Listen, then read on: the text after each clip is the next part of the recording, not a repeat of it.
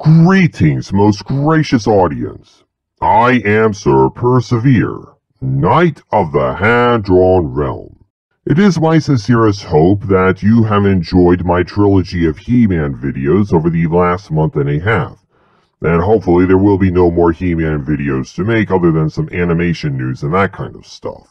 But today I shall go back to basics and go back to a schedule wherein I am uploading animation reports. And this is a little bit different from the previous format of the animation commentator himself showing up and giving the animation report, though that will still sometimes happen. But the animation commentator decided that he wanted characters like myself and even Speckles the Salamander and who knows, perhaps even Queen Hivemind, among other characters who just give their thoughts on the current animation news. But today, this is less of an animation report and more of a rest in peace video. I have done these things before, as you know, with Dave Prowse giving my eulogy to the man who wore the Darth Vader suit, basically the Darth Vader actor. And, of course, Jeremy Bulloch, the actor who originally played Boba Fett. And even Beverly Cleary, the lady who wrote the Henry Huggins books and so many other fun child stories. And Christopher Plummer, the man who played Captain Von Trapp and also voiced the pigeon from An American Tail. But today, now is time to add a new name to that roster of heroes or beloved faces. I wouldn't say heroes, but beloved faces to which we now say goodbye. And the latest face to say goodbye is actually very much connected to the animation industry, which is very fitting given that, well, this is the Animation Commentator channel. So today, I would like to bid a rest in peace and a you're a good man, Charlie Brown, to Peter Robbins. And yes, if any of you have watched the likes of things such as Merry Christmas, Charlie Brown, you would have heard Peter Robbins voicing Charlie Brown. This is coming from an article on Cartoon Brew written by Alex Dudok DeWitt on January the 26th. So just a few days ago, but so I'll just briefly look at this article here and just kind of give you my thoughts. So, sadly, the voice actor of Charlie Brown, Peter Robbins, committed suicide at 65.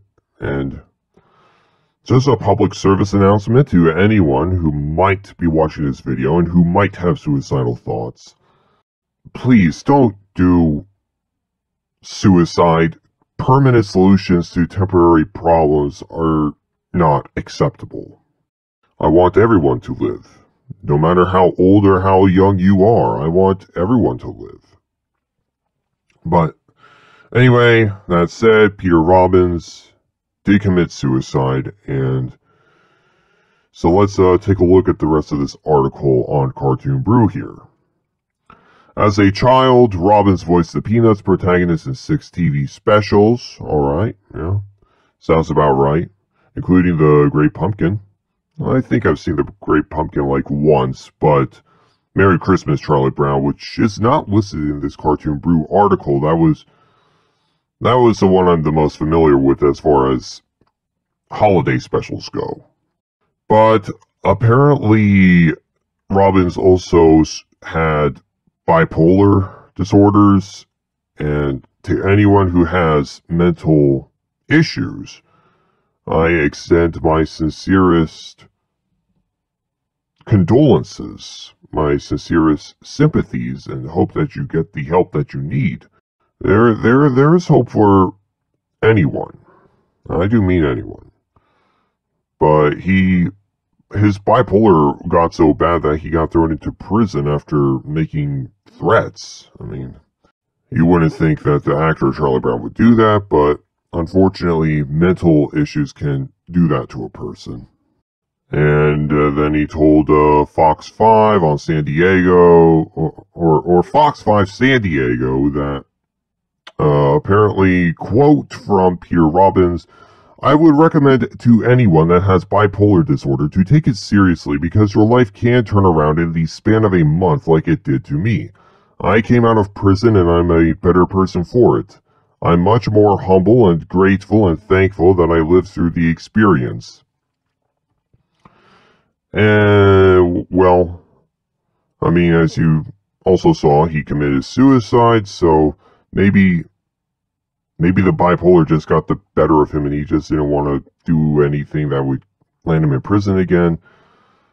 This is a rather depressing article. I do apologize about that. And Robbins, fittingly, throughout his life, did stay close to Charlie Brown, the character that made him famous. He appeared in documentaries and talk shows to discuss Peanuts, and regularly showed up at conventions. After his release from prison, he told interviewers of his plan to write a memoir titled Confessions of a Blockhead. Okay, yeah, Charlie Brown, you blockhead. Yeah, I could get the humor of that. But apparently he also had a Charlie Brown tattoo and a Snoopy tattoo on his right bicep. And apparently this interview with Fox 5 San Diego was back in 2019. And I suppose that is the end of the article, and I don't know if he finished that memoir before committing suicide.